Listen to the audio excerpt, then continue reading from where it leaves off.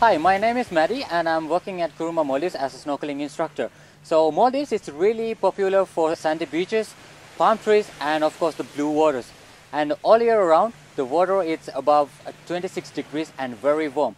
Today I'm going to give you a few cool tips how to do snorkeling in Maldives. Okay, right now we are here in the pool. So before we head out to the lagoon, we will give a practice how to use the snorkel equipment. Okay, let's talk about the snorkel equipment first. Here we have the mask and the snorkel.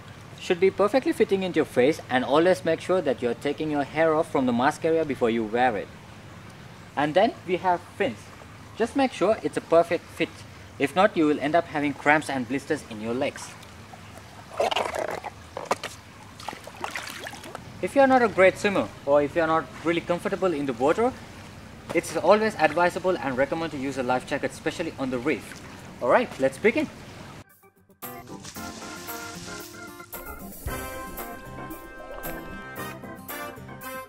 While you're snorkeling, there's a possibility that you can get some water into your snorkel. In order to clear it out, all you have to do is just blow some air into your snorkel. And also, when you're snorkeling, there's a possibility that you can get some water into your mask. All you have to do is just press your mask against your face and then blow out through your nose. While snorkeling, breathing is the easiest part. Just breathe in and out, slowly, gently, and then take your time. While you're snorkeling, duck diving is important. Just to clear some waves, all you have to do is put your head down and kick out. And when you reach the surface again, just blow out through your snorkel. It will clear all the water inside your snorkel. While you're underwater, you might feel some pressure in your ears.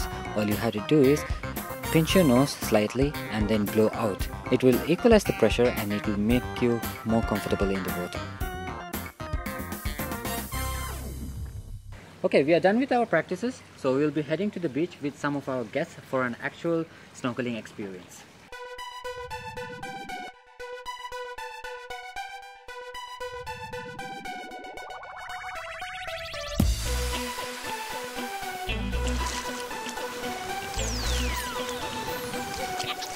Before we head out, there are some safety general rules that you have to follow on. Always you have to snorkel with pairs. And if you are not a strong swimmer or if you are not comfortable, wear a life jacket. Be really careful with the currents and the directions of the current, and keep away from the boats if there's any. And of course, you have to wear some really good sunscreen before you head out.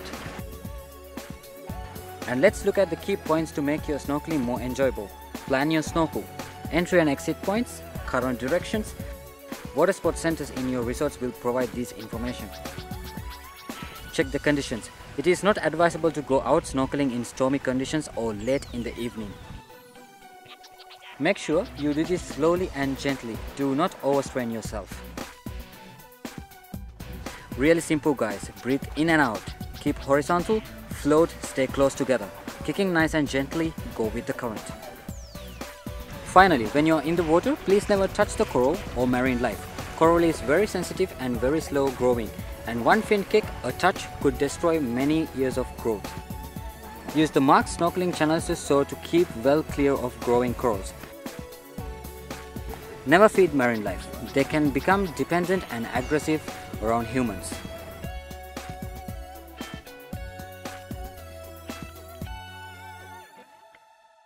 Thank you for joining us. If you're coming to Kurumba or any other Maldivian islands for that matter, we strongly recommend you to take a snorkeling lesson. Follow the good safe snorkeling practices and of course protect our environment. Please like the video and subscribe to our channel for more handy hints of making the most of your holiday in Maldives.